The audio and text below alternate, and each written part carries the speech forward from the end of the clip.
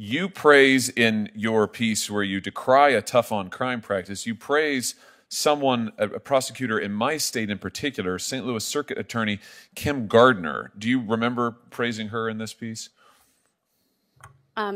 Thank you, Senator Hawley. Yes, the focus of that piece and the specific aspect of Ms. Gardner's work that we were discussing was her work on a murder case that long predated her tenure, in which she found evidence that the person was actually innocent and had gone to court to try to overturn that conviction. Well, you praise her as the St. Louis Circuit Attorney, so let's just talk a little bit about her record that you saw fit to praise. In 2020, in the midst of rioting that convulsed the city of St. Louis, police officers were shot at. A retired police captain, David Dorn, was murdered. Rioters threw rocks and gasoline and frozen water bottles at police officers. Firefighters were assaulted and blocked from responding to fires that looters set across the city. Businesses were burned, their windows shattered. Innocent civilians were assaulted. The police, over the course of 2 nights of rioting, arrested 36 separate individuals. They sent them to the prosecutor's office, the one that you praise, Kim Gardner, as a model. And do you know how many of those 36 that she prosecuted? I do not, Senator. No, the answer is 0. She released all 36. I've got the news articles right here. Circuit Attorney Kim Gardner says that, in fact, she confirmed 36 people arrested Sunday and Monday night for rioting and looting have all been released from custody. What Kim Gardner did instead is blame the police.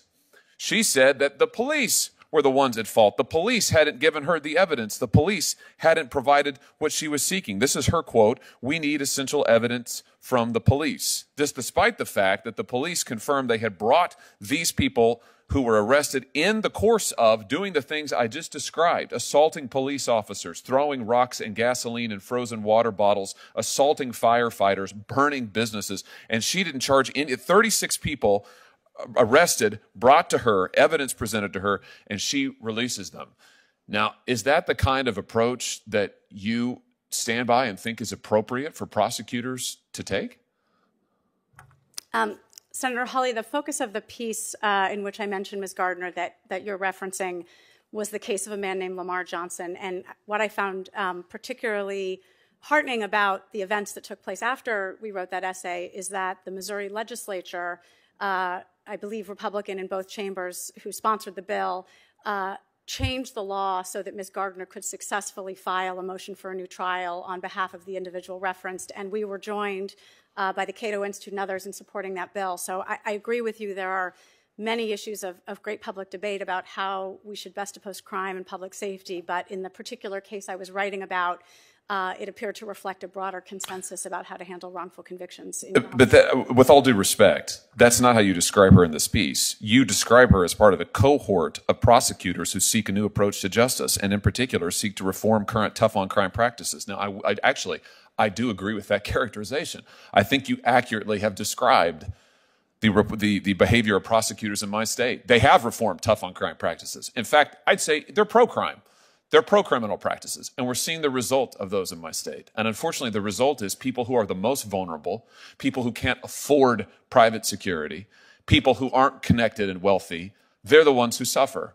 They're the ones whose children aren't safe. They're the ones whose cars are smashed. They're the ones whose businesses get looted. They're the ones whose neighborhoods you can't go out and walk on the street. And they're suffering right now in my state and all across this country because prosecutors won't do their job.